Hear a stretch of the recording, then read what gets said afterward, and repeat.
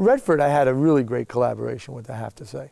But I had a lot of time with him before we started shooting the movie.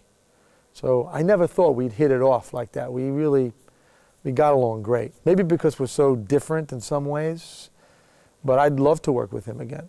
And he liked working with, I mean, we just got along really, really well. The only difference I had with him was he cut a big scene of mine, and I still think it was a mistake, and I was very upset about it. I think the film would have been more balanced that way. That's the only thing. But I adored working with him. Is it sometimes a big surprise, if not a shock, to see what the final cut? Yeah. It's sometimes, most times it's tremendously disappointing. Tremendously disappointing, most times. Except for with certain people. A lot of times I see it and I go, what happened? Like that, everything's gone. And, you know, but with other people, it's very close to what you imagined and better. Very close and better.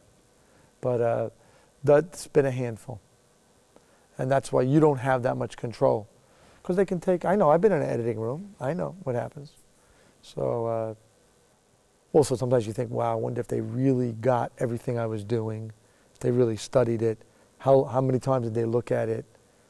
Because taste is everything. It's everything.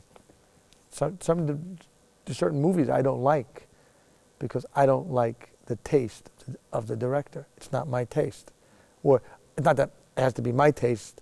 I think there's a lack of taste in it. So I don't like it.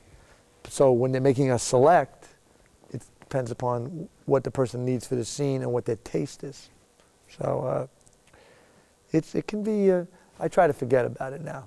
I used to, but like I did a mini-series where I played Billy Martin, and I would watch all the footage. I watched all the footage back, and I gave all my notes to the script supervisor so the editor could have it if they wanted to know what I thought.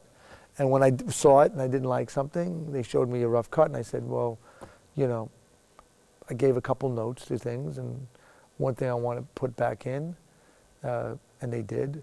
But I wonder if the editor ever looked at my notes, because they were very, very intensive of like, I like that little moment there and this, that. And when I saw it, they edited it really well, what I did.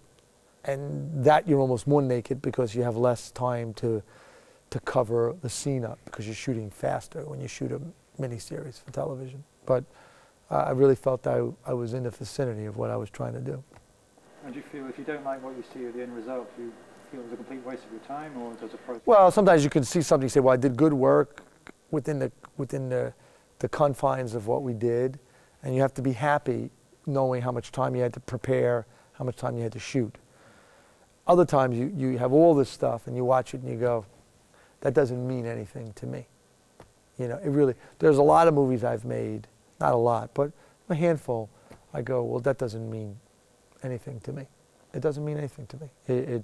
I tried, I'm not maybe, but it doesn't make me feel like I did something great.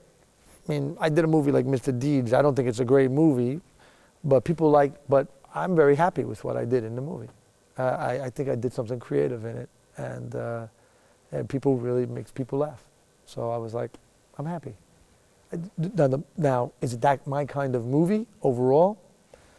I think it's, you know, it's okay. It's cute. It's a sweet movie. No, it's not my kind of movie overall. But I like what I got to do in it. You know what I mean? And so that's good. And I like Adam, and Adam is a good guy, and he's a friend of mine, and I like him as a person. And but it's a different sensibility than my sensibility. You know what I mean? Saying, when I work with Joel and Ethan, that's not my exact sensibility, but they're so fastidious that when you see it, you're like, you're really seeing someone's view of life, and I admire that, and I'm very appreciative to be a part of that.